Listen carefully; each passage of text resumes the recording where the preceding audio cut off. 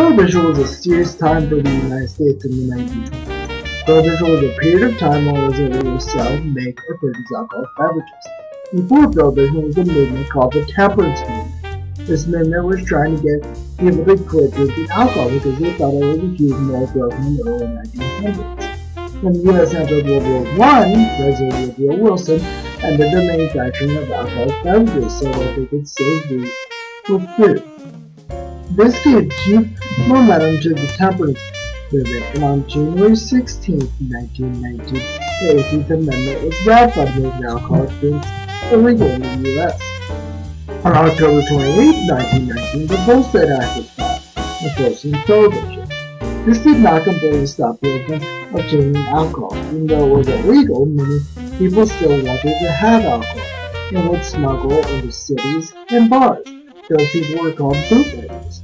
Many bootleggers sold their own homemade alcohol, such as moonshine, and they would have modified cars to outrun the police. Also in cities, they had underground businesses called speakeasies. These businesses bought their alcohol from bootleggers and sold it in many cities, and were very popular in the U.S.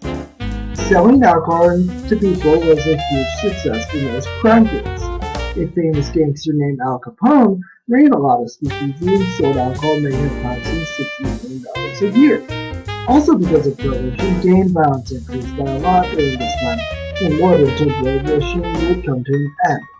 At the end of the 1920s was when Prohibition would come to an end. They realized that Prohibition was causing higher crime rates in more provinces. They also realized at the beginning of the 1930s, when the Great Depression was in, that any prohibition would open up new jobs.